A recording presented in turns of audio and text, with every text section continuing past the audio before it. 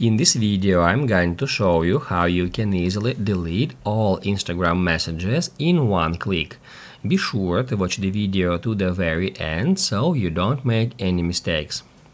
Let's get started, guys, and first off we need to open up Instagram app.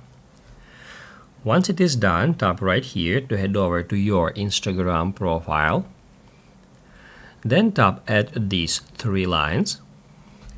And then scroll all the way down until you find account type and tools. Once we get here, we need to first off tap at switch to professional account. Then we need to go through all of these steps, just hit continue all the time.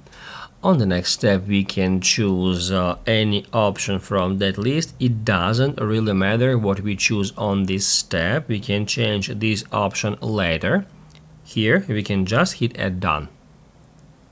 On the next step, we can select creator or business. It doesn't really affect on anything, so I'm just gonna hit add next here.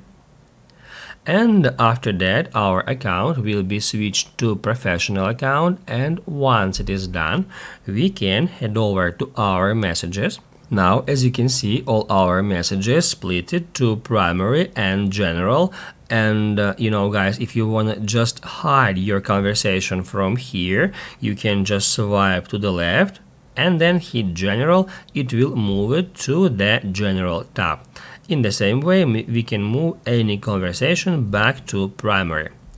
However, if you want to delete multiple messages or all of your messages at once, then you need to tap right here at these three dots and select chats, that option.